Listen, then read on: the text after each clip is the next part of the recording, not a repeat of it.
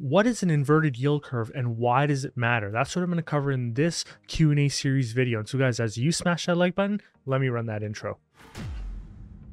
What's up guys, and welcome back to the channel. And so in this Q&A video, I'm going to talk about what exactly an inverted yield curve is and why it's important to understand. So let's just start with what exactly is an inverted yield curve. So in an inverted yield curve, it occurs when the short-term debt instruments have higher yields than long-term debt instruments of the same credit risk profile. Usually you'll notice that this actually goes this way, so it actually increases the yield as time goes on. And what that does is it reflects the fact that holders of long-term debt have taken on more risk. So this is sort of like a backwards type of situation that tends to be very rare. And so the question you might be asking is, why does an inverted yield curve even happen if you're getting rewarded for taking on less risk? Well, really what's happening is that, what it really does is it indicates that investors are moving money away from short-term bonds into long-term bonds. And why would they be moving money from short-term bonds into long-term bonds? Well, it's because they expect the economy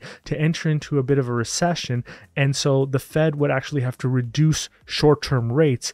And so what they're trying to do, and guys, correct me in the comments if I'm wrong here, but what they're really trying to do is circumvent that by moving out the maturity profile for their short-term debt instruments so that they can, over the long term, capture higher yield. And so what it's really doing is it's effectively suggesting that the market as a whole is becoming more pessimistic about the economic prospects in the near future.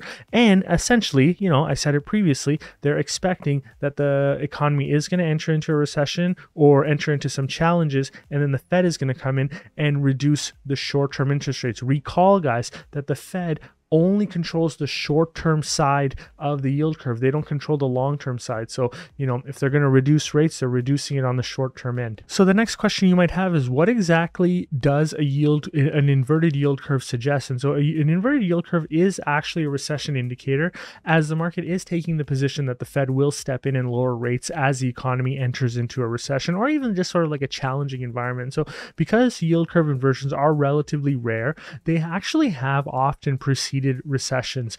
They generally do draw heavy scrutiny from investors because, like I said, it is a forward-looking indicator into challenges that could be coming around the horizon. And so which spread should you be watching? Well, most investors actually use the spread between the 10-year and the 2-year US Treasury bonds as a yield curve proxy. And you know what? It is a relatively reliable leading indicator of a recession, or at least it has been in the recent decades. And as you can see, as of the recording of this video, notice that it is inverted. So the 2-year is actually yielding higher than the 10-year, and that's why this is inverted right now. And I tried to find a graphic that showed that. So you can see here when the yield curve gets inverted, it actually goes under this middle line here. So you can see that there was an inversion right here. And then this gray shading here is exactly when we went into a recession. And then again here so this was 87, and then this is the 2000 tech bubble. So you can see the yield curve got inverted again, and then of course we entered into a recession. And then once again during the housing crisis, the yield curve inverted, and then once again we went into a recession. And so now we're once again inverted. So you're not seeing it here, but we are once again inverted. So the question is, how long until we do enter into a recession? And you know what, as of the recording of this video, a lot of people are suggesting that we are going to enter into a recession. So we'll see how this plays out. But the whole point of this video is really just to explain to you what exactly is a yield curve, what is its predictive value. Now, I'm not like a super expert here, and so if you guys have anything that I missed, please help everyone out by letting them know in the comments below. And the other thing is, this Q&A series is the most important series on this channel. And so what I did was I put everything on a playlist. And so if you've missed any of the videos in this Q&A series, you can get access to that whole playlist right here.